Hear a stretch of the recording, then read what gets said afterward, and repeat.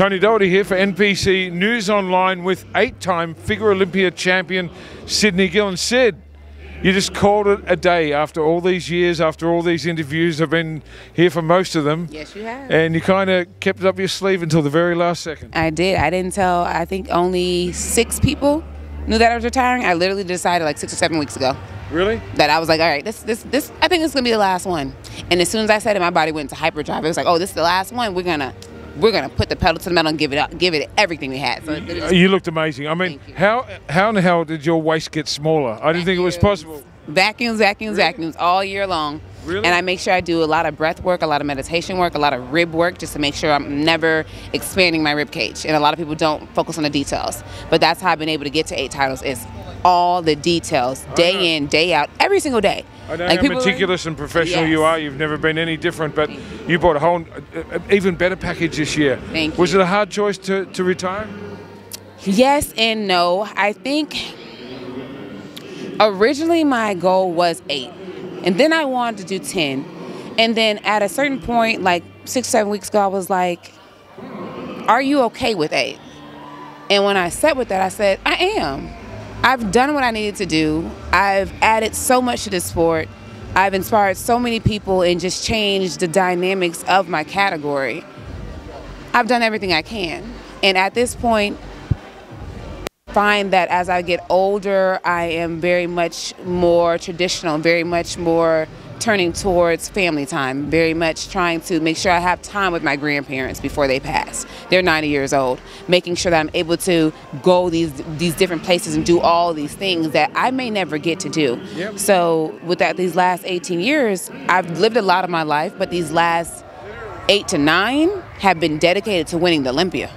Right. Every single day has been dedicated to that. I know, it really, really has. I mean, 8 straight, go out on top. It doesn't get any better. It really doesn't. But you haven't just been training for the Miss Olympia and competing in Miss Olympia. You've also studied, done degrees. That's right. Been super busy. I've known you for long. You never stopped. I've never stopped. 2 degrees later, and multiple businesses. I now have a pro show in Arizona. I have my NPC show going on in the 4th year, the Cydney Gillon Peach Classic in Atlanta.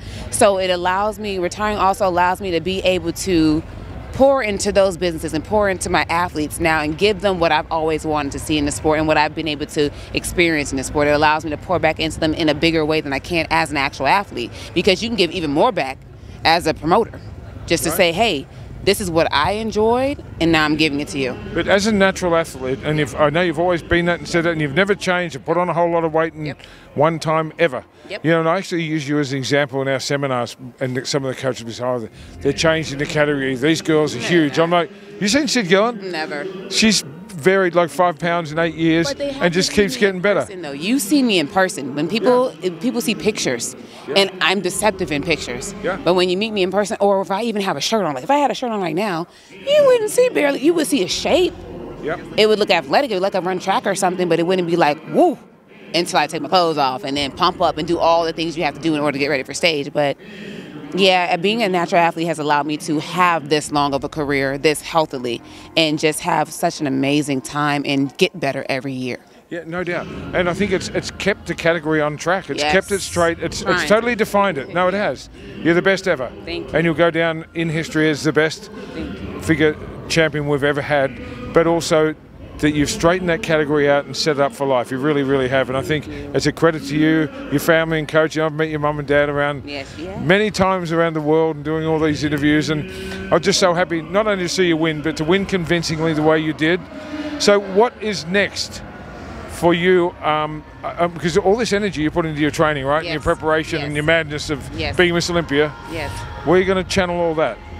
It's going to go into a lot of different things I can't talk about yet, because, you know, silence is a personal trait, not a bodybuilding thing. So there's some things that I'm working on now that are going to be huge. But most recently, I'll be speaking at JP Morgan and Chase, their women's workshop for women who've impacted sports. So that's probably one of my biggest things, and one thing I'm really excited about is just entering that financial sector where people don't even have that access. And so being able to be honored with the invitation to even speak to all the JP Morgan and Chase athletes about what I do is amazing to me. So I'll be doing that. That's the first thing I do once I get back from Greece. I head straight from Greece, get on the flight to New York, and I'll be there for the weekend talking to them. So unbelievable. Hitting the ground running. Finally, at the press conference on Thursday, right? Of course, the question comes, Sid, are you going to go on? Are you going to go for number 10? Is this your last one? And you just brushed it off so beautifully. You had even, maybe everyone fooled you. You just brushed it off like, nah, I'm just thinking about today. Well, because the thing is, one thing I can do is hold a secret. And if I tell things... And a poker face. And a poker face. I need to learn how to play poker for real. But it was, I knew I wanted the moment to be special. I kept it from my friends as well because I wanted it to be about me. And then this is the first prep where I didn't have somebody passing away, somebody sick, something always happening, something to plan. It was the first time that it could be about me and my coach going hard in the gym and making sure that we became the best we can be. And the first prep I've ever actually been able to have for myself. And so that's why I kept it so close to the chest, so that there was nobody doing extra check-ins on how you feeling, It's a regular day. So that way I was able to focus on my prep wholeheartedly and give it everything I had. But your mindset's always been incredible. I've got to know you really well through these interviews, and you do have this laser focus on whatever you're doing. So I guess for the last time, what's your message to all the women out there? Well, this is going to be our last Miss Olympia interview, you know, and your last message to all the girls out there that love you, that are inspired by you, all your fans, men and women all over the world. What would you like to say in closing?